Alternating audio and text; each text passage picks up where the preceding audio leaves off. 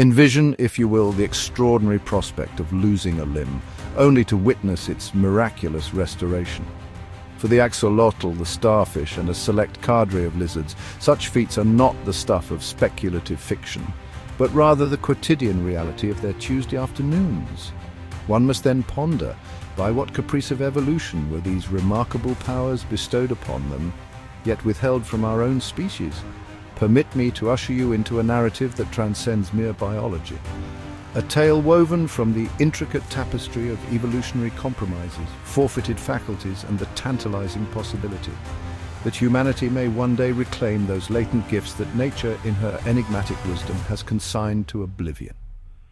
Biological regeneration, that most wondrous of processes, enables certain organisms to replace or restore lost or damaged appendages with an elegance that borders on the miraculous. There exist creatures capable of regenerating entire limbs, tails, and, astonishingly, even portions of their hearts and cerebral matter. Alas, for Homo sapiens, such regenerative prowess is but a vestige.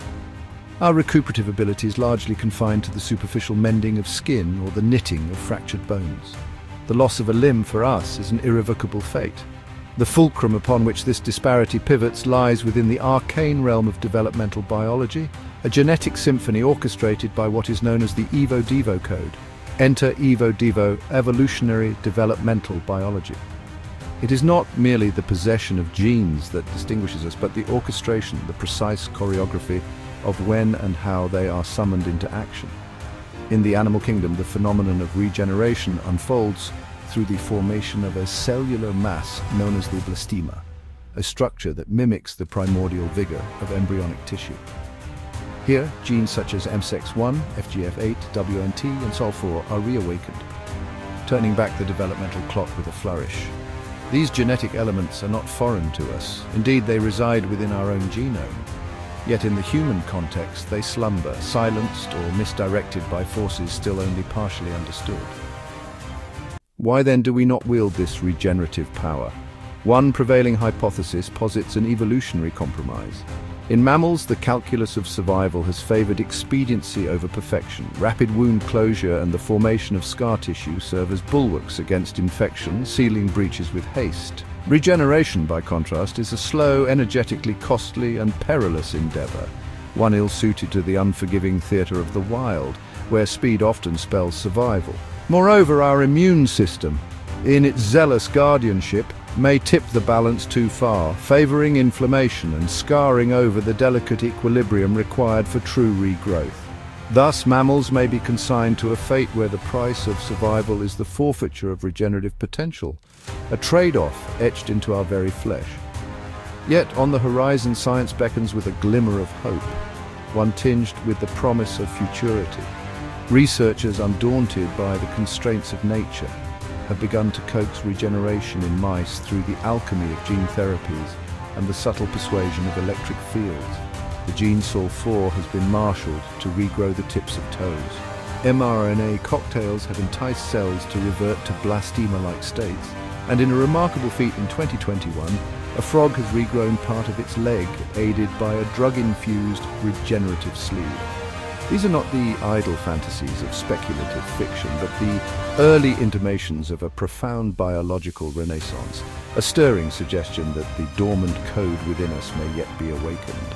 In the annals of scientific progress, the year 2024 stands as a beacon of ingenuity. At Tufts University, researchers propelled the frontiers of possibility yet further. Through the ingenious deployment of a 5-drug cocktail delicately encased within a silicone sleeve, they coaxed African-clawed frogs to regenerate limbs replete with toes, muscles, and bones, a feat that transcends mere novelty. Nor was this an isolated triumph. In 2025, a distinguished team at Kyushu University in Japan unveiled data demonstrating the use of gene-edited stem cells to conjure blastema-like tissue in mammals. Arguably the most proximate humanity has come to genuine regeneration.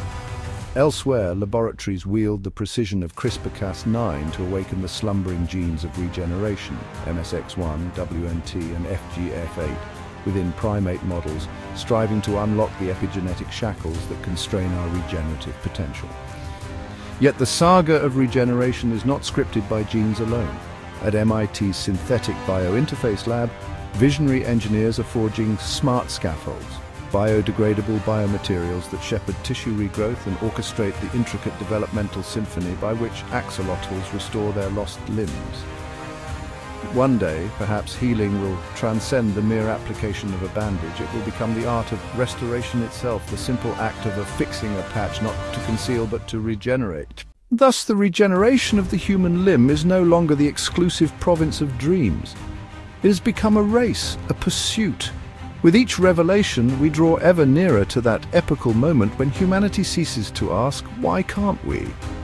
And with newfound audacity inquires, when do we begin? Regeneration is not the province of sorcery or the arcane. It is, rather, a chapter of biology that humanity has allowed to recede into the mists of collective amnesia. Evolution, in her inscrutable wisdom, did not excise this genetic script from our genome. She merely consigned it to the vaults of deep storage, awaiting rediscovery by inquisitive minds. The pertinent question confronting us is no longer whether we possess the capacity to resurrect this latent faculty, but rather when we shall marshal the scientific temerity to do so. What if, in the dawning era of medicine, the paradigm shifts from mere replacement to true regeneration, from prosthesis to restoration of the self? As we stand upon the threshold of the genetic editing age, the demarcation between the realms of fantastical aspiration and tangible reality grows ever more diaphanous, heralding a future where the miraculous may yet become mundane.